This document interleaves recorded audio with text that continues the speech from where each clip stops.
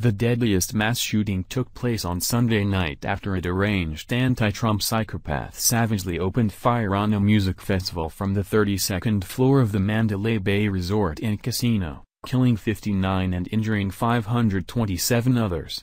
Now almost 48 hours after the tragic event shook America, we're now learning about the direct link that Obama had to the shooter that the mainstream media is frantic to keep buried. For the past 8 years, Barack Hussein Obama did everything in his power to destroy our country by dividing Americans along political, racial, and economic lines. After taking sledgehammer to our country and our Constitution, Obama then gave America one final parting gift in the final days of his presidency, where he secretly funneled billions of dollars to radical left-wing activist groups.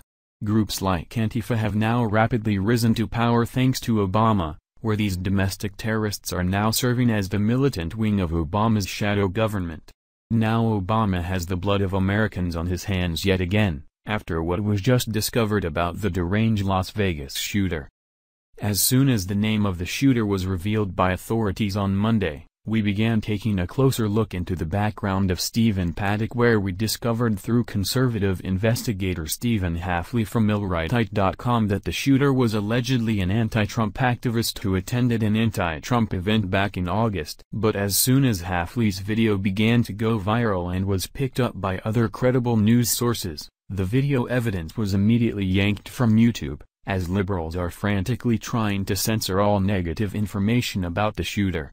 Here's several screenshots proving that the video was removed and censored by YouTube. As the liberal media tries desperately to paint the shooter as a right-wing extremist, the latest groundbreaking detail we just learned about the shooter as well as his direct ties to Obama will be an absolute nightmare for the lying and crooked media to contend with. Inside sources within the FBI hostage rescue team that day are now revealing that they found Antifa propaganda littered throughout the hotel room. An unfortunate fact for Obama, who was busted by congressional investigators several months ago for funding radical left-leaning groups. Obama's Benghazi partner in crime, Hillary Clinton, has blood on her hands too, as she was busted for giving Antifa terrorists around $800,000, although liberal fact-checkers like Snopes will try and deny this as the truth.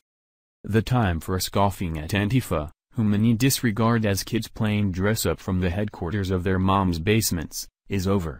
Thanks to the funding they're receiving by Obama and pals, one of their very own members was able to pull off the deadliest mass shooting in United States history. What's incredibly chilling is that 5 days before the massacre took place, conservative commentator Steven Crowder released an undercover video of Antifa, after he and another member of his investigation team were able to successfully infiltrate the terror group after 6 months of going undercover with false identities.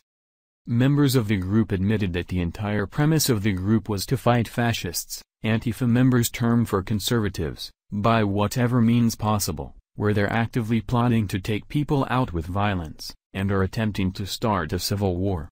One Antifa member was secretly recorded handing out knives to other members in order to stab anyone showing up to oppose them. Steven Crowder exposed. Crowder begins the exposé by explaining that his team of reporters has been infiltrating this organization for a long time, hard. The result is evidence that is so damning that the authorities ended up thanking Crowder and his team for their work. Are they really an inconsequential group of rabble-rousers? Asked Crowder of the group that has been championed by so many on the left. As the video shows, and as so many around the country have learned over the last year, the answer is a resounding no. By the end of the investigation, Crowder handed over all his evidence to authorities in order to stop the Antifa terrorists from carrying out their planned attacks on Americans. Many of the group members were arrested, but Crowder was extremely frustrated as to why the mainstream media would not pick up on his story. Crowder says they immediately gave the police the video evidence of the violence the Antifa members were planning.